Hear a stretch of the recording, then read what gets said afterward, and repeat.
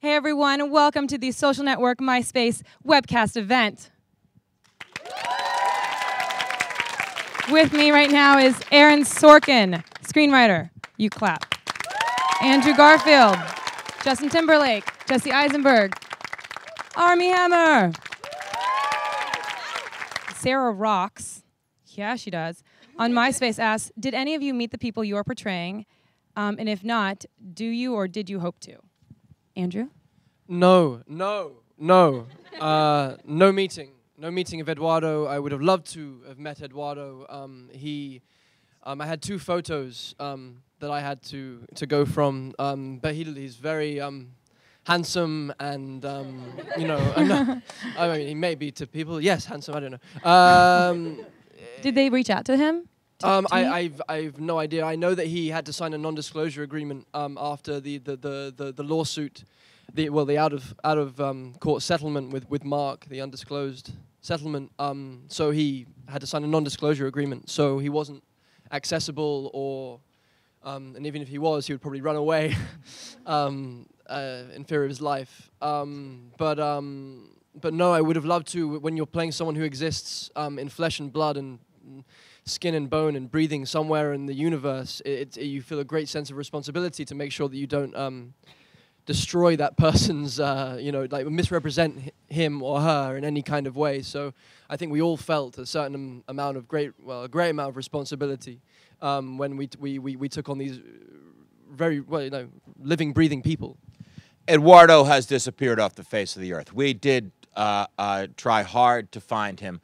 But as Andrew said, Eduardo's settlement was in the hundreds of millions of dollars, but conditioned entirely upon him never speaking about this to anyone again. He was aware that this movie was being made, so he has just gone and hidden.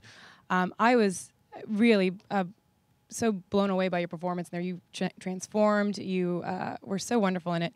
And I was wondering, one, if you got to meet the man that you portrayed, who was the creator of Napster, and what you did to get into this role. That's very kind. You don't like compliments. I'm sorry. That one made me a little uncomfortable, but that's okay. I'm glad that you guys did like the movie. I think that it speaks to. I think it speaks directly to you, and I think that's what was so intriguing to me about when I read the material. I don't know. I didn't have to run through a huge gauntlet like they do on the television show Wipeout 2, but I did a couple of auditions. I'm perfectly fine telling you all that because I did actually get the part, which consisted of actually getting to read the material with Aaron Sorkin and David Fincher. So.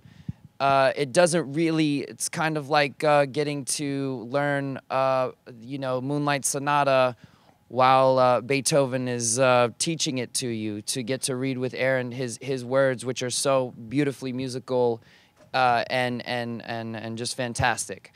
I did actually meet Sean Parker, but funny enough that we're talking about the audition process and the way the interweb works.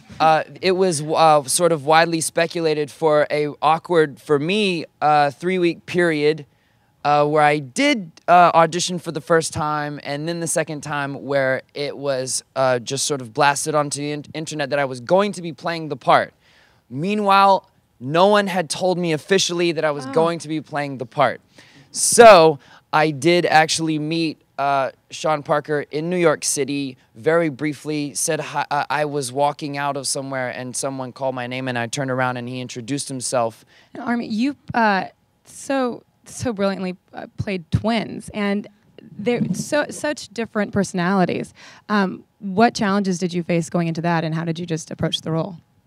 I mean, the process of portraying the twins was something we wanted to go about carefully because we didn't want to let them bleed together to create sort of one character. We wanted to make sure that we had two distinct individual personalities who were still able to operate in some sort of team-like capacity.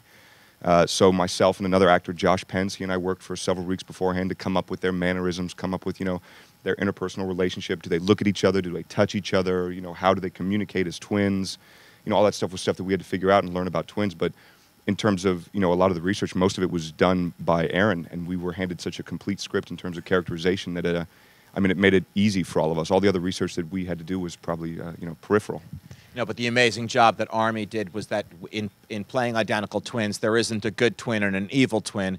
These guys are separated by about 11 degrees of personality difference, so it had to be a very nuanced performance, on top of which he's got to credibly play a world-class rower. So Army was on the water every morning with the Harvard crew coach rowing, and he did an amazing job. And then it was really just, you know, terrific lighting from Jeff Cronwith that made you look handsome. I thought that was a lot of smoke. Vaseline on the lens. Yeah. So I want to go to another MySpace question. Angie, you guys know Angie on MySpace?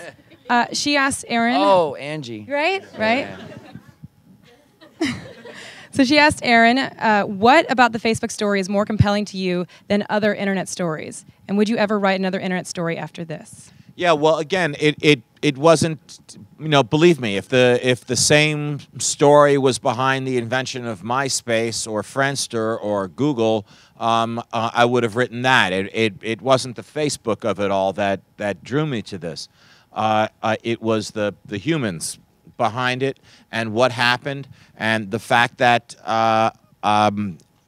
two separate lawsuits were brought against Facebook at roughly the same time. The defendant, the plaintiffs, the witnesses, they all came into deposition rooms. They all swore an oath. They all gave testimony. And what came out of it were three very different versions of the truth. So rather than pick one and decide that's the truth, that's the story I'm going to tell, or pick one and decide that's the sexiest, that's the story I'm going to tell, I really like the idea that there were three different and conflicting versions of the story. We're going to take another question from MySpace, and Nikki Robin actually asked, what is it like acting with an Aaron Sorkin rapid-fire script? Jesse, I'd like to go to you on that one. It's fantastic, not only because he's such a fantastic writer, who I've been a fan of for a very long time, but because I've felt his very kind of unique and singular style perfectly captured my incredibly unique and singular character. You know, my character is a guy who has having 10 conversations to another person's one conversation, and Aaron's able to kind of capture that in a very real way, and so it was kind of a lot of fun to explore, you know, kind of explore the very complicated thought process that my character has. Adam on MySpace, were you happy or disappointed that Facebook wasn't involved in the creation of the movie? And what do you think about their reaction to the film? We aggressively pursued Facebook's participation in the movie. I knew I was going to be speaking to a lot of people who had an axe to grind with Mark, so you know, I wanted to be able to talk to Mark too. After a lot of negotiating, Mark did exactly what I would have done and declined to participate. And to answer the question, honestly, I was relieved that he did. I didn't want the movie to be perceived as a Facebook production, and surely there would have been some sort of editorial controls that they would have asked for as a prerequisite, and I would have been unwilling to give them. As far as Facebook's reaction to the film hasn't opened yet, and I don't think they've seen it. Their PR people are every bit as good as our PR people, so you know, they're saying that the film isn't true, it's fiction. It's not. We disagree with that. They haven't been able to identify anything in the movie that's fiction. But like I said, there's two elements. One is that after taking oaths in a deposition room, there were three versions of the truth. So at any given time, at least two of them are going to be wrong. And the other is that I do the same thing that, you know, Bill Goldman when he wrote All the President's Men, or Peter Morgan when he wrote Frost Nixon and the Queen do, you know, which is that I take an available set of facts and I construct a story out of it, and I write in dialogue, and I construct those scenes so that they lay out as a story. So everyone, go see The Social Network. in theaters this Friday. Thank you guys so very much. And thank you everyone on MySpace.